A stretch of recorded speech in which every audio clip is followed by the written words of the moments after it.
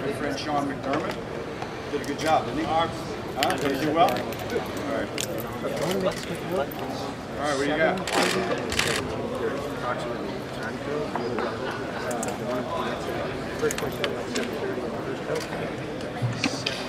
You know, it's going to be more of a broad answer because I think it's the reality he needs to focus on every aspect of being a wide receiver in a positive way. He's super talented.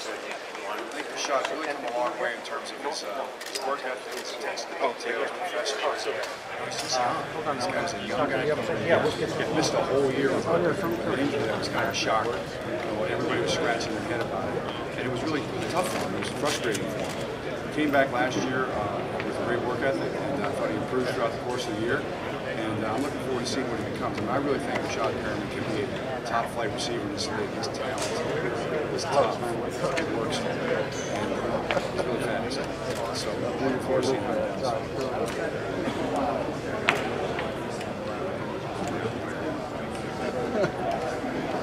Right. Another great question. I mean, we have two young guys that we're really excited about. You know, he's Chris Moore. Chris is he's kind of a little bit of a personal favorite because he's from University of Cincinnati. I was there for a number of years. And, he's got an amazing knack to track and foot. He's got great body control. He's got hand-eye skills. And I think he's going to become a really good route runner. He's got speed. He's got downfield ability. So he's got a chance to be kind of a complete receiver.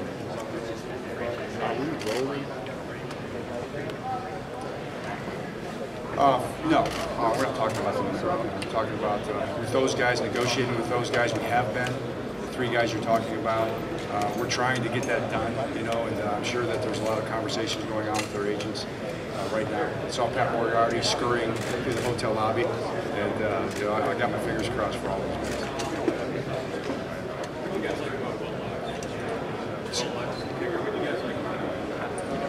Well, you know, I think Jerry Rosberg and Randy Brown did a great job of finding him first. You know, he's a guy that wasn't really on the radar, and they just loved his talent, his leg swing. There's a certain leg swing type of pattern that our guys look for, and he had that, and he came into camp, and he just went to work.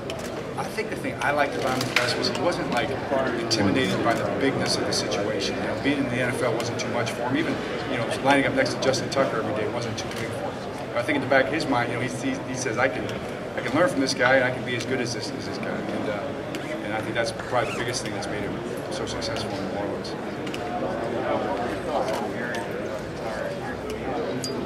Right.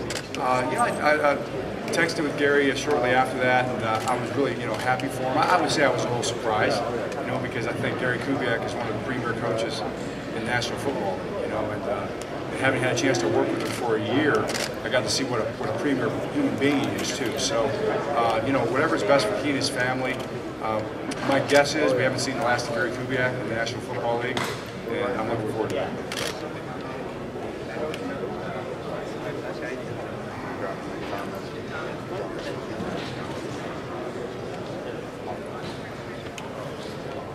Right.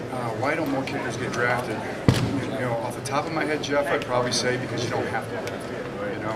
And when you do draft them, it can be a little bit of a crapshoot anyway. So, because it's such a mental type of a deal. I mean, now Sebastian Janikowski turned out pretty well, and but other guys have too. But most of the kickers have been free agents, so if you can kind of evaluate those guys and get them as a late pick or a free agent, hopefully you have your guy. Right. Well, are you talking about this? Are you trying to bait me into a commentary about the scouting of kickers in the National Football League?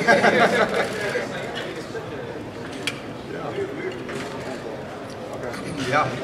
Well, you know, you try to do the best you can to evaluate them, and they've missed a lot of kickers. The combine scouts have missed a lot of kickers over the years. I guess that'd be the fairest thing to say. That's okay.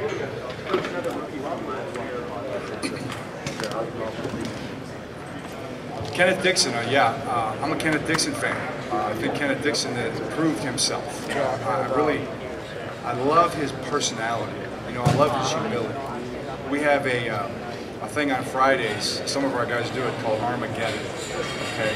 It's not a biblical reference, it's a weightlifting reference, okay? So it's an arm workout and some other stuff that some of our guys do, led by Eric Weddle and our strength coach, Steve Saunders. And so I had a chance to do Armageddon with Kenneth Dixon. So I got a chance to see his up-close personal workout and his arm strength, which is quite impressive. But he's a fun guy to be around.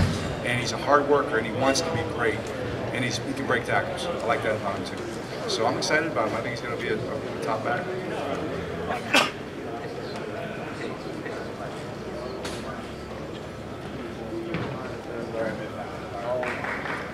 Right, well, I mean, Jeff, we're bringing everybody back, until we're not. And I think circumstances dictate that. So every one of those guys is in a little bit of a different position, a different story. Mike Wallace, to me, was a big, integral part of our team last year.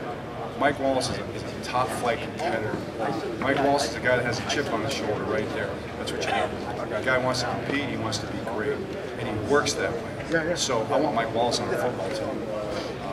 Circumstances, contracts, salary caps, all that are another conversation that you have about every single guy. But my anticipation is that Mike Wallace will be a part of our team, and I know he's working to be a part of our team, and I'm planning on having him back next year.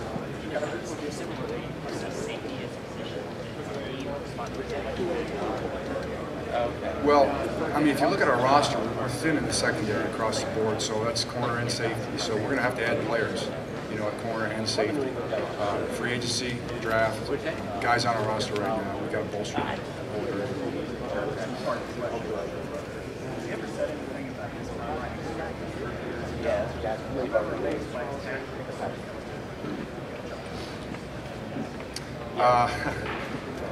The combine thing, I don't really remember his conversation about that. I know Jim's another guy that's always had a chip on his shoulder. So I'm quite certain he came in here with something to prove. And personally, I think that's kind of the way maybe we were raised, and I love it when guys, even the top guys, even the first-round pick. And I think he was second or third in the Heisman voting that year. He was going to come here and compete and prove himself. And I love it when guys make that choice, especially the top players. They make that choice because, you know what, if you're a competitor and you're truly confident, then you have everything to gain and nothing to lose, not the opposite. Just a statement about you coming in here and competing. Are you trying to hide something? Are you not as good as everybody says you are? I think if you're truly, and some guys have done it the other way and they've become great players. So, I think it's a personal decision. But, man, I just respect the guys that do it like Jim did. He came in here and tried to make a statement. As far as recruiting, I can tell you this about Jim Harbaugh, my brother. That is who he is. He's not trying to, it's not a tactic. He's not trying to be something he's not. He's not trying to prove anything. He's just being himself. He's going to have fun. He's going to enjoy himself. So if a football gets stuck up in a tree, he'll be the first guy climbing up there to get it, whatever happened, If it's shirts and skins and he's on the skins team, his shirt's coming off, But then, whatever, and that's just who he is. I think he's really fun to play for. I mean, if I was a big-time recruit, I'd play for Jim Harbaugh. I mean, I know I'm going to have fun, and he's going to get the best out of me. He's going to prepare me to get to this level. He's going to make sure I get my degree. We're going to do things the right way. But if you don't love football, if you don't want to go to practice, if you don't want to be in football meetings, then you need to go play somewhere else.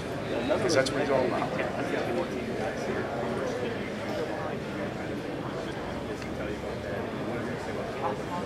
Yeah, well, I think it says a lot about the program. It says a lot about Jim. I think he did a great job, his staff, developing those players. I also think Brady Hope deserves a lot of credit. Jim would be the first to say that, too. I mean, those guys were recruited by Brady and his staff, and that's a heck of a class that they put together there. A couple classes with the seniors and the juniors. So, do I talk to Jim about those guys? Yeah. I got a pretty good handle on all those guys based on what Jim thinks of those guys.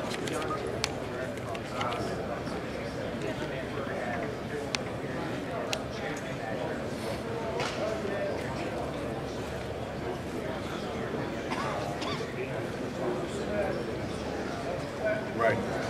Aaron, you look really great, by the way. I mean, that's a fabulous sport coat. Is that impeccable, man? Very impressive. You look good. And of course, you ask a tough question. That's good too. That's what you do. So, yeah, I think you're right about what you said at the end. Our job as a coach or as a scouting staff is to turn over every stone, to find out everything we can about every single guy, irregardless of whether they're here at the combine or not for whatever reason. So we respect the NFL's priorities, what they're trying to accomplish, and the statement that's being made, with that policy, and also our job is to turn over every stone and every player, and we'll do that on all those guys.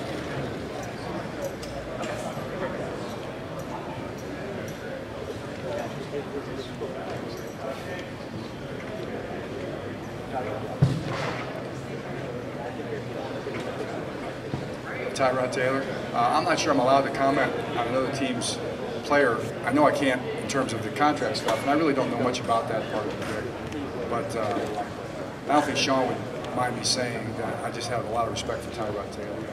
And you know, he's a guy that was with us for 4 years, and every single day with Tyrod Taylor was just a joy to be around. Smart, you know, tough, studious, always prepared, talented. You know, Ty can throw the ball. You know, and he also can make plays on his feet. So, you know, I know this: when you play against him and you defend him, you've got to have all hands on deck. And to me, that's part of what makes a quarterback really effective.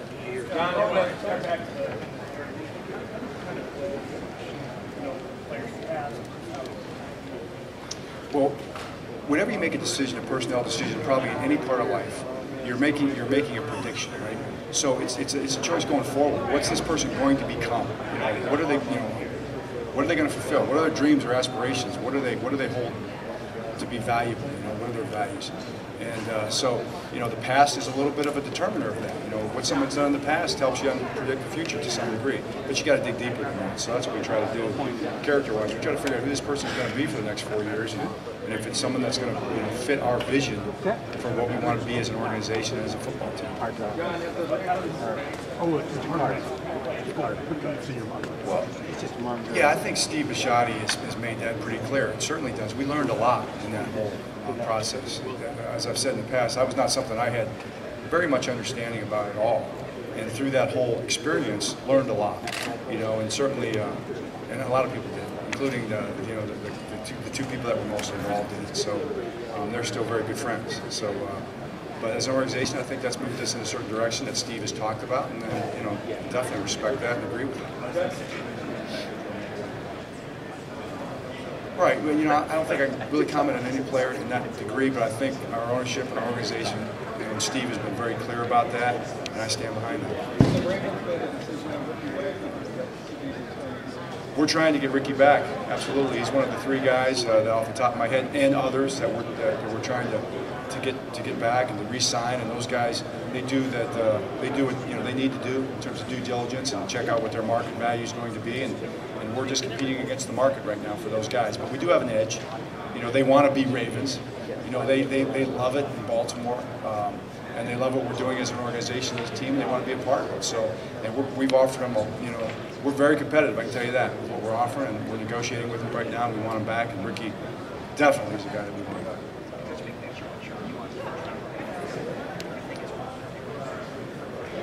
Sure, I mean, you know, they've done pretty well. Ezekiel Elliott is a pretty good example of that. So, and he's a guy that, you know, we were very interested in, you know, when we were picking so high last year. So, I think any great player, any playmaker is worth the first-round pick.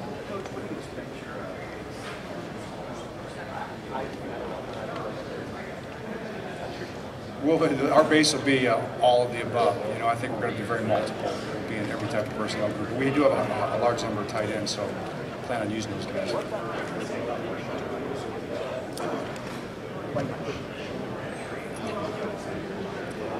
It's incredible. I mean, it's like a lefty going to the right side, you know, and playing because he couldn't swing on the other side of the plate. You know, I just think it's amazing that he was able to do that so effectively and do it so well. Very few guys can pull that off. John, you have questions kind of at every level of the defense. Is there any particular area of the defense that you're most concerned about addressing this offseason? Well, we were the #1 defense in the first 12 weeks last year. So I know we can be a great defense. You know, I know we can be a great football team. There's no doubt in my mind that we will contend for a championship next year. All parts of our football team. Your question specifically to defense. You know, we talked about the secondary. You know, where our numbers are down there. So we're going to go to work on the secondary. We're going to go to work on the front 7 too. You know, we lost Zach Orr. Got to replace a Will linebacker. But you know what? Across the board, we need to improve everywhere we can. But the biggest thing I think in terms of where we're at as a football team is the fact that we have a quarterback. You know, we have a championship caliber quarterback. We got a guy that we can go win with. We got a guy that's capable of carrying a football team and has done it in the past. And we need to do everything we can do to put a football team around our championship caliber quarterback. And then go to work on the X's and O's, which our coaches are doing right now. Let's build the X's and the O's and the schemes and the game plans to give our guys a chance to be most successful and put guys in position to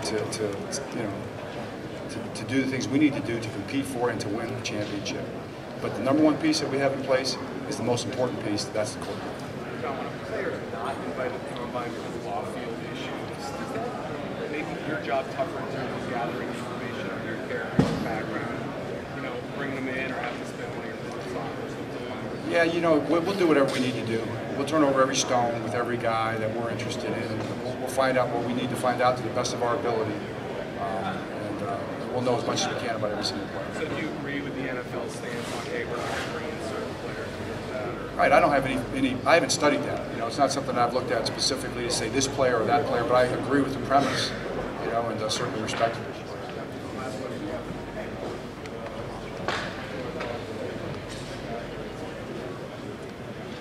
Well, we need a backup quarterback, certainly. You know, Ryan's not under contract right now, so we're talking to Ryan. We want Ryan back, and there are other veteran guys out there, so the draft would definitely be a part of that. We need a quality backup quarterback. All right, thanks, guys.